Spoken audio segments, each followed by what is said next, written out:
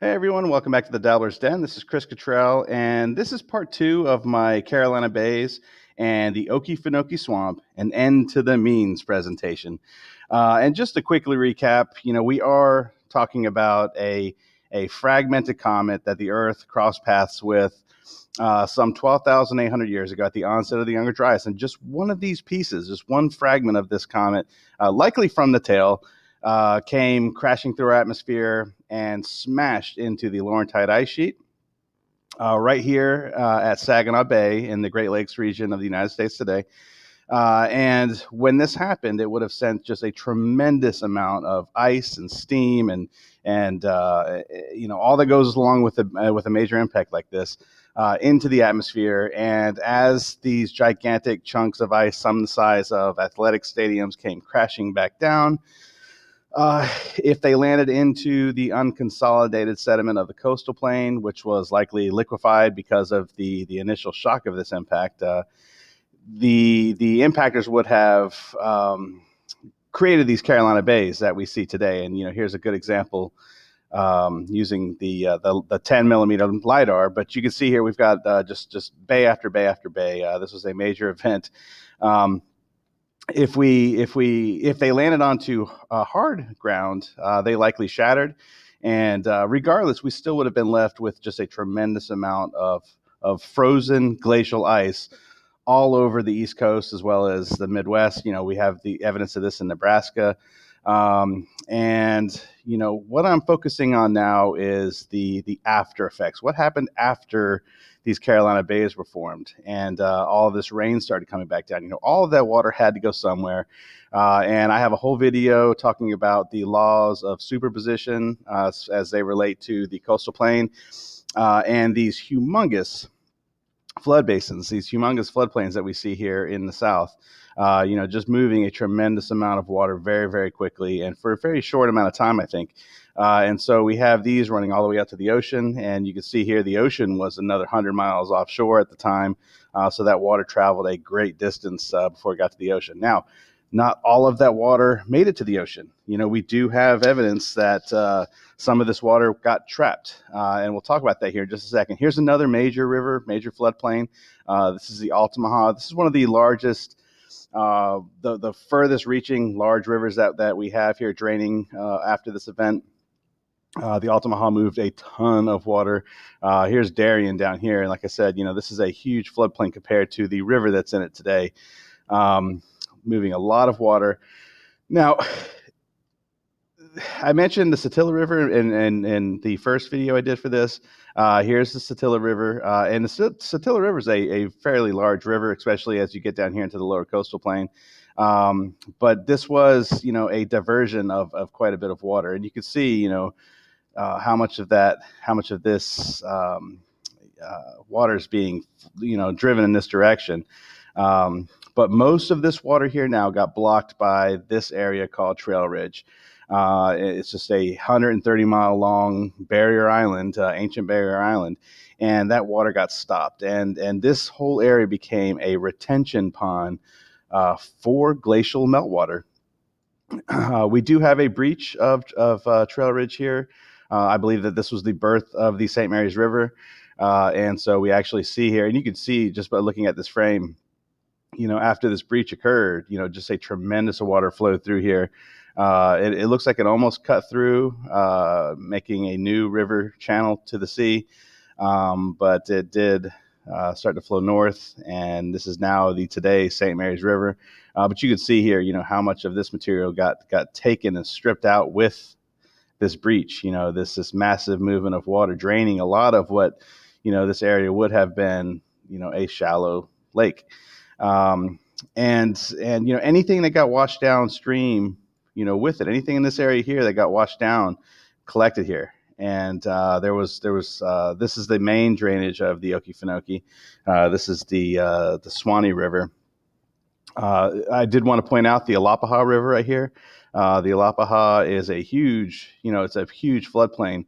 But if I click off of the, this elevation here, you can see it's just a tiny, almost like a drainage ditch now running through this area. It's a very insignificant drainage compared to the size of the floodplain that came along with it. So definitely we had quite a bit of water resting here. And again, I think the timeline does match up. I do believe that this is kind of that smoking gun. We talk about in the last segment that the oldest peat that has been dated to the Okefenokee Swamp has only been dated back to about 7,000 years, 6,000 to 7,000 years. And that makes sense. If you had an event at the onset of the Younger Dryas that collected this much water, it would have maintained that state for a long time, at least throughout the Younger Dryas. We had Ice Age conditions again for 1,000 years, and so this would have stayed just a mucky mess of a pond, shallow lake for quite a long time. And then once the temperature started to warm up, you start to have conditions right for peat development. And surprisingly, we also see an advancement or an explosion of the Native Americans in Florida, with the peat burials and things like that, which is pretty fascinating. And that goes right along with this Okefenokee Swamp peat formation. And so it's been a swamp ever since, for really the past 8,000 years or so. This whole area has just turned into a swamp.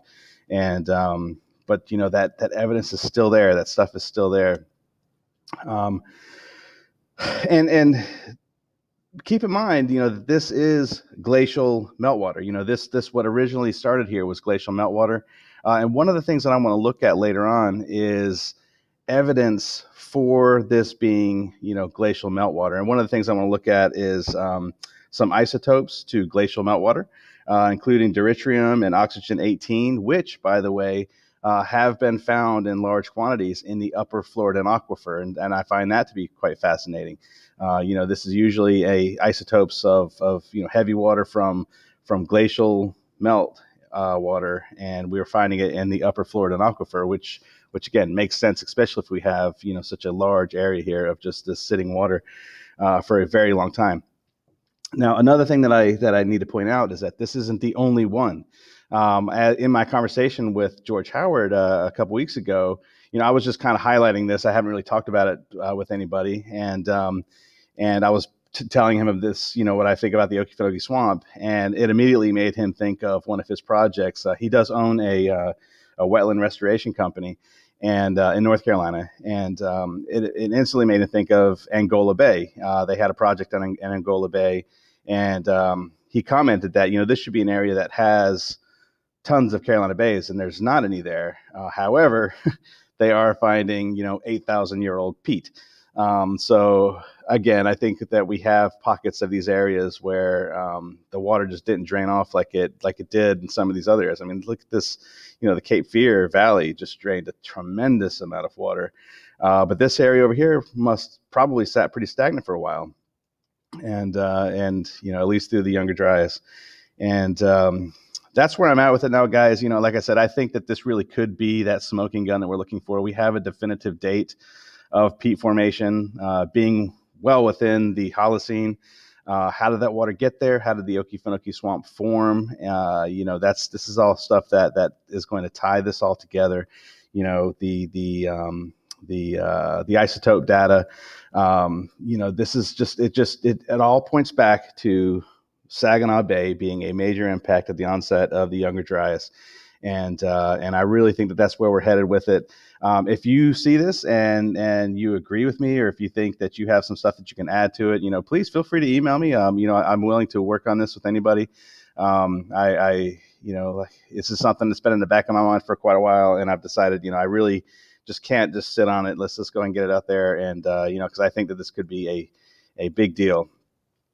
So anyways, guys, like I said, if you have questions, leave them in the comments below. If you think I'm just completely out there and this is way off, let me know that too. I definitely take the constructive criticism, and we'll use that. So, but this is where I'm at with it now, guys. And I really think that we could be onto something.